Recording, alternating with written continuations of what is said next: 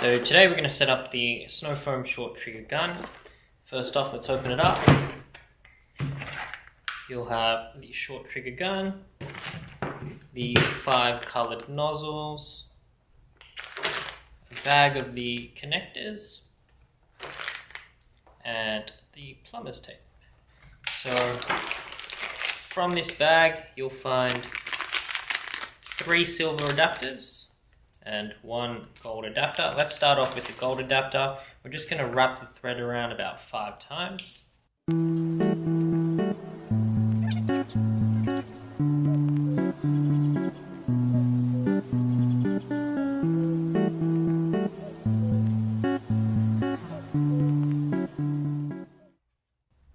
Make sure nothing's covering up that hole, and if there is, just move it to the side. Now, we're going to put this little gold piece at the end, at the top, just like that. And if we have a spanner, we can tighten that to make sure there's no leakages. Now, we're going to look at the M22 adapter. We've got 2 of them that look very similar, but they're actually 2 different widths. So one has a slightly thicker wall than the other. If we have a gurney or a Karcher adapter, we're going to tend to use the 14mm. And with the 15, you're more likely to use it with an M22 pressure washer like a Ryobi. But for today, we're going to go with the thicker wall. Again, we're going to wrap this with plumber's tape on both sides.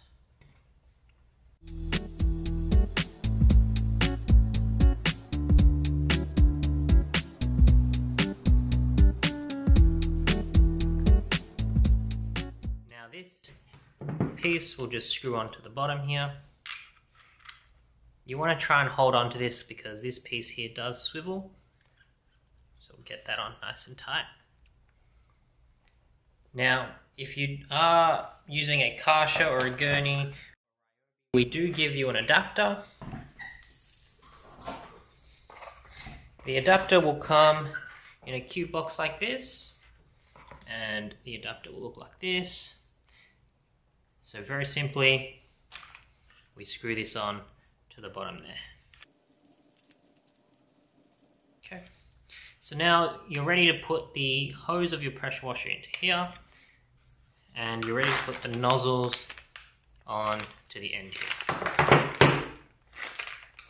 So for car washing, we tend to avoid the black nozzle as this is more of a soap nozzle. And the red one is a 0 degree, so it shoots out like a jet. Not really suitable for the car. But the orange, the green, and the white is what we tend to use for car washing. Just one thing to note, you want to pull back this gold section and then slide on the adapter, and then you want to just make sure it's not going anywhere. So shoot the ground first so that this doesn't fly off and hit your car, and then if you do ever need to, you can flip this guy back so that there's a lock. So if you have any kids around, you don't want them to be playing with it, there's now a lock there. So that's the short trigger gun. You can now put on a Snow Foam lance at the end here. You'll just need the 1/4 inch quick connect. So that's this little adapter here. And so if you're using one of our Snow Foam lances and you have an existing pressure washer adapter on it, like a Karcher or a gurney, you'll just need to switch out that adapter in place for this one here. And that will then just go onto the end like that.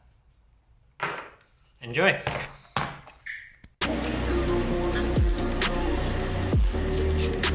Come on,